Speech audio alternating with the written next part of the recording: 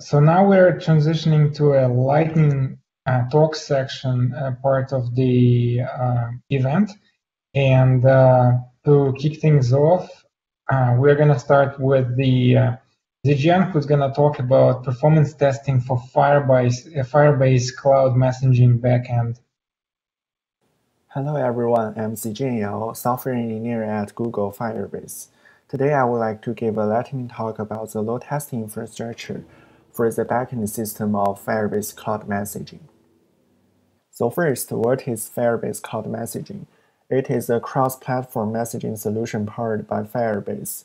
It is responsible for sending notification messages or data messages to all the Android and Chrome devices and to all the Google first-party apps on iOS devices with the support for versatile message targeting, which means that you can send message to single user, a group of user, and subscription topics.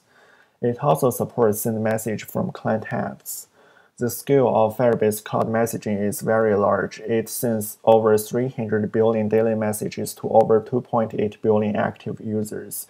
So handling load becomes very crucial for Firebase Cloud Messaging, and that's the reason why we want a load testing infrastructure. So what is load testing? It is about generating huge traffic in pre-prod environment and provide pre-release performance signals. Good load tests are safe, automated, and tight. By safe, we are meaning the load test environment should be isolated from the production environment so that our testing traffic won't impact real production environment and affect real user. For automated, we mean that the load test should run as a pre-release certification to get release without manual effort. For tight, we mean that the alerting threshold should be set tight so that we can cause the any performance regression at the earliest time. We also believe that investigating into false positives is preferable to setting free false negatives. What are the goals for the load testing infrastructure? First, to catch the early regression before production. This is how it runs as part of the release process. And also, we want to use it to validate the performance of new feature systems and architecture for the service. And in addition, we can also use the load testing infrastructure for more efficient resource planning. Now let's move on to the critical path of the FCM service. It includes two important steps, connection and messaging. For connections, this is where device establish and hold persistent connection with the server. For messaging, it consists of three smaller steps. First, apps calls FCM API to send messages to users and groups. Then the message is received by FCM and processed or rerouted to the delivery server. There can be multiple business logics here for different types of messages. And eventually, the delivery server puts the message on where to send to clients. To cover the two steps in the critical path, we designed two scenarios in our load test. The first is the connection scenario. So we generate and hold high QPS of concurrent connections to server and measure the end-to-end connection latency. The other is the messaging scenario. So in the setup phase, we maintain simultaneous connections from huge amount of simulated device. In execution phase, we generate high QPS of message send requests or multicast requests, and we are measuring the latency from server receiving the request to it putting the message on where. So it's a server-side end-to-end latency. What are the challenges of load testing, especially load testing with Firebase Cloud Messaging? The first challenge is the environment. It needs to be both safe and mimic production. Another challenge is resource, because generating huge traffic from the load generator needs generous resources. This is especially the case for FCM, as it needs to maintain the huge amount of concurrent persistent connections. And on the SUT and their dependency side, we also need to do resources provisioning according to the testing goals. And in this process, it involves extensive manual tuning. Flakiness is another challenge. It is because the load test involves end-to-end critical paths, and the system under test runs on distributed environment with shared dependencies.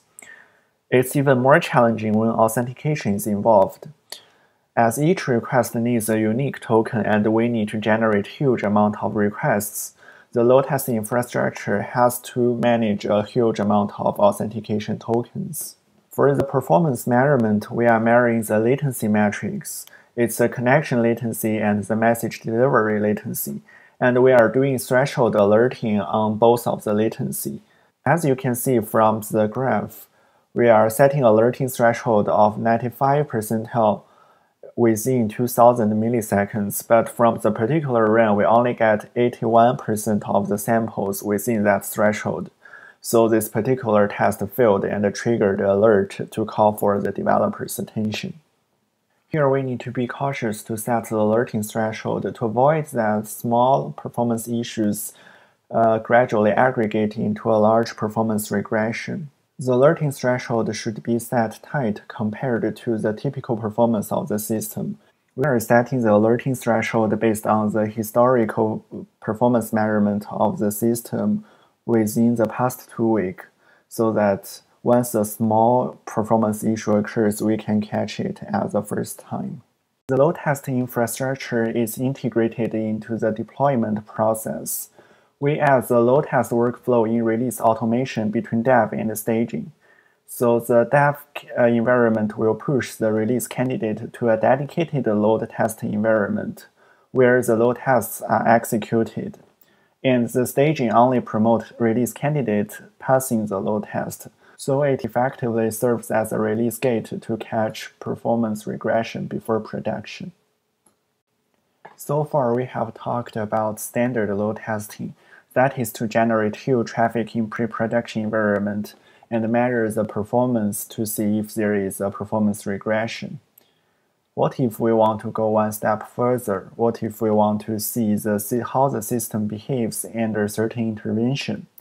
For this purpose, we have introduced the latency injection features into our load testing infrastructure.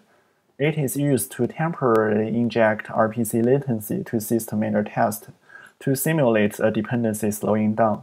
One typical usage is to inject RPC latencies to all the database RPCs to simulate a database slowing down and to see how does that impact your services.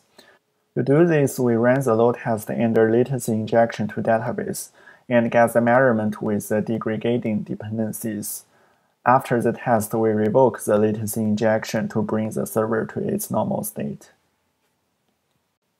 If you are interested in learning about the load testing infrastructures in more detail, or if you have any questions, please feel free to reach out to me. Thank you.